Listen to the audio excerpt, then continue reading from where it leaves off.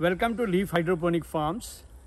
Today we are going to talk about setting up grow bags for hydroponic systems.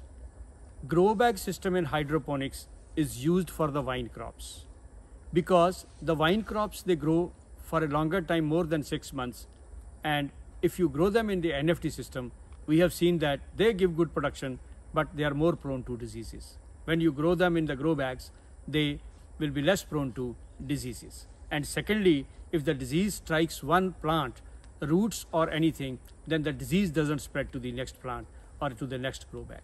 Now what we use for this? We use these grow bags which are 40 by 24 by 24, 40 centimeter by 24 centimeter by 24 centimeter.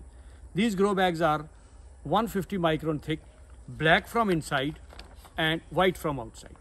The black from inside because we want to cut the light for the roots. Roots should not receive light, and white from outside because the bag doesn't heat up too much in the heat. So this kind of bags we use for setting up vine crops. The vine crops could be tomato, cherry tomato, bell pepper, beans, or any other you select. The vine crops, they are trellised upward, which we will talk in a separate video, that how the trellising or how the vine crops are to be trained. Today we will speak only about setting up the grow bag system. Now these grow bags are placed in a row, in different rows. In a polyhouse of 1500 square meter, you can have 30 rows of the grow bag properly spaced, where the space or the distance between two lines is 2.5 feet and the plants will have a separation of 2 feet. Now how to set up these lines? One thing very important is that inside the polyhouse there is a column and there is a row of columns. So row of column should be so placed in the grow bag setup that they do not interfere with your moving or with your future management of the crop in any way. So that can happen only if you will take the column in the center of the grow bag. So first line you will set up in the polyhouses, these lines of the columns. Here you lay the bricks, set up the bags, and then you proceed to both the sides of the column. Now when you are placing the grow bags, don't place them on the weed mat directly because it is not good. It will give you problems at a later stage. Whereas if you place them on something raised 4.5 inches, it will be better. And the best option is to put them on a pair of bricks. As if you will see here, we have placed them on a pair of bricks like this, you see. Now the distance between a pair of bricks is equivalent to the width of a brick like this. So what you do is you lay a row of the bricks, stretcher bond and the header, and then you pick up the header brick and place it like this, and 1 inch between the two bricks, and then place the poly bag onto it, the grow bag onto it. Like this, you can always set up the grow bags in your poly house. Now the distance or the space between the two grow bag is equivalent to 1 brick width. Like this, in a poly house which is 36 meter long as our poly house, we have 96 grow bags in one line. Why 96 we have kept? We could have kept 106 grow bags, but we do not want to do that because we have kept a space at the end of the line sufficient for us to lower the tomatoes vines and then take them laterally, which we will have to do at a later stage. Once you set up these grow bags, then you fit them with drip irrigation system. Regarding the drip irrigation system, we will discuss in greater detail, much greater detail, telling you everything about the drip irrigation in our future videos. Now, what goes inside the grow bag? You can have anything inside the grow bag. Like the Dutch bucket system, you can fill the grow bags with perlite, you can fill the grow bags with leca, you can fill the grow bags with cocoa peat. Here we are using cocoa peat because it is the most economical thing to use. Now the best option is why you should use these material, because in hydroponic farming the production cost should be lowered to the minimum.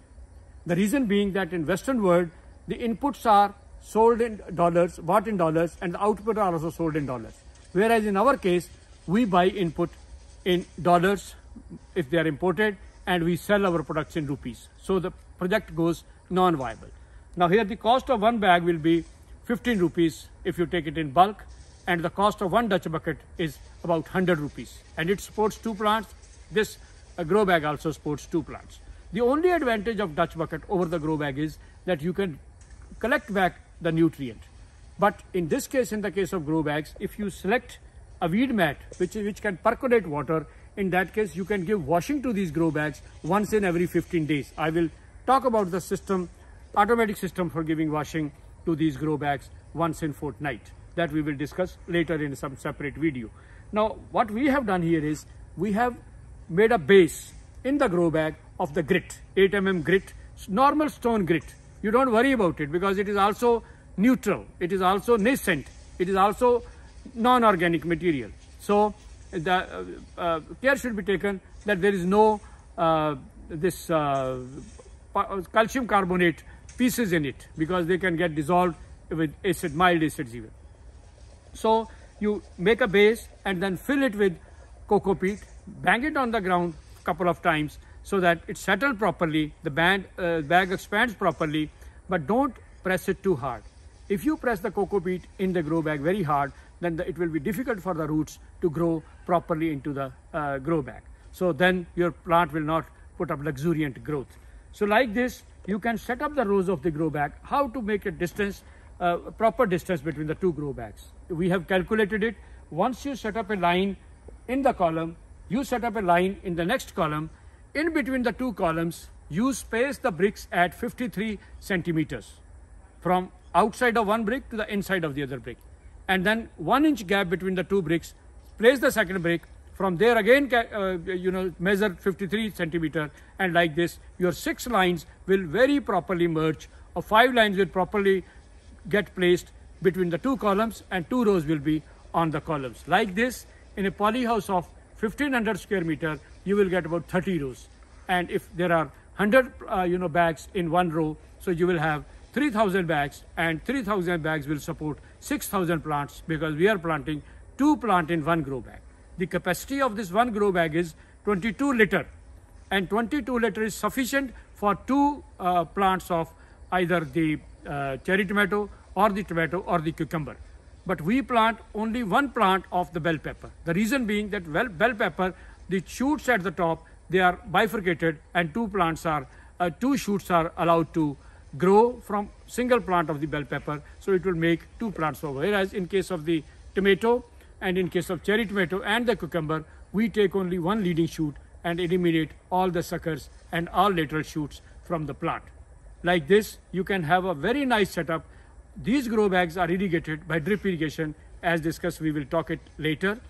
Now, if you find that our videos are useful to you, please like the videos, please subscribe to our channel, and also press the bell icon so that you get notified whenever we put up a new video on our channel.